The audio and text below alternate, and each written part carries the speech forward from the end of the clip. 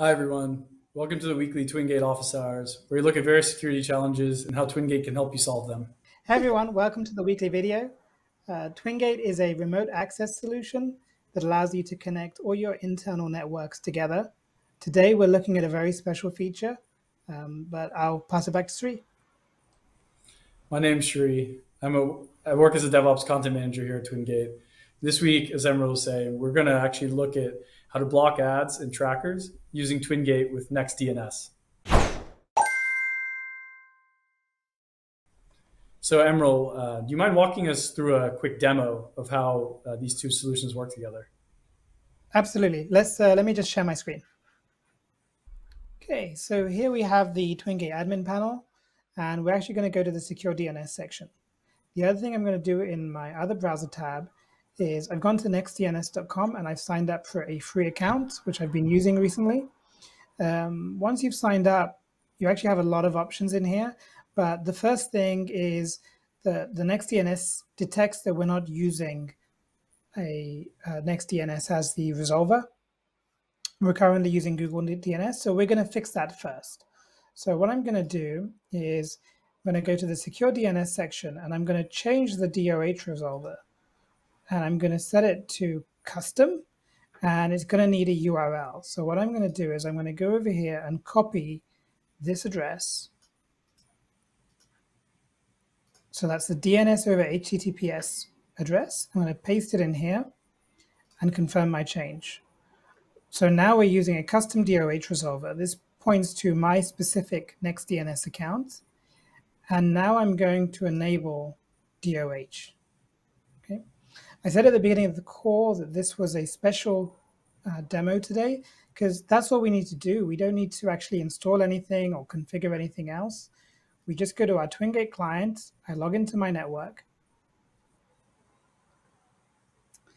and as soon as I'm logged into my network, what I'm going to do is flip back. Just wait for the notification to come. There we go. I'm going to come here, and you can see right away NextDNS recognizes we're now using its configuration for resolving DNS. Once I've done this, things get very interesting. So if I was using Pi-hole before, I would have had to keep that installed.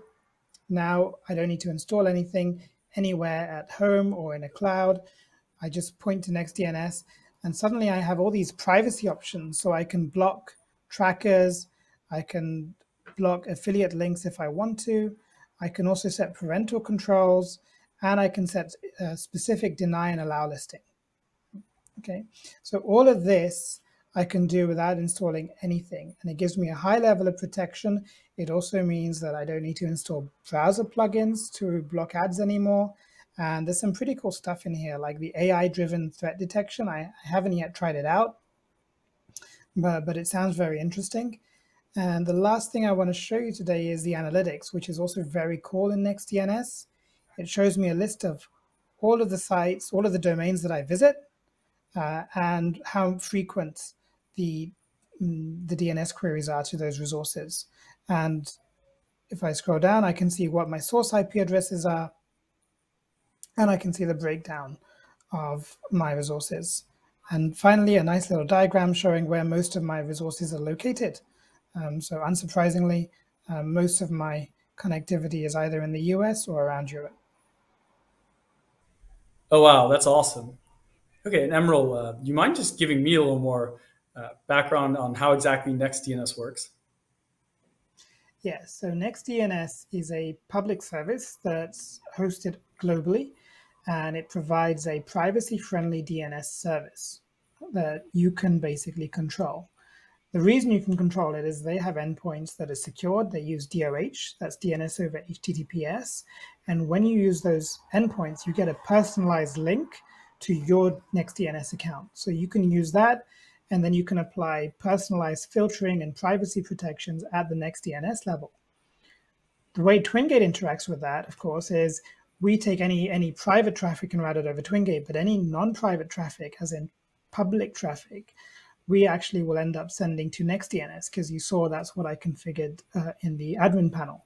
And that's all it took to protect all of my TwinGate client devices. with NextDNS. Got it. And why wouldn't a user just use NextDNS on their router or install the NextDNS client? You can install the NextDNS client. The issue there, of course, is with the TwinGate client, you can also protect your private resources, whereas the NextDNS client is specific to NextDNS. And the reason we're using a client at all is because most major operating systems today do not protect DNS traffic.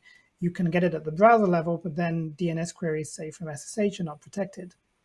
The other reason is if I was going to think about putting it on my router, which is a great idea, by the way, it wouldn't automatically protect me if I'm away from home. So if I'm in a cafe or in an airport, I want my devices to be protected.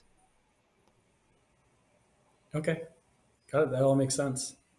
Well, that's it for us. Thanks again, everyone, for joining us this week. Hopefully you found today's show useful. Please feel free to shoot over any questions to us on any topics you would like addressed in future shows, and we'll see you next week. See you next week.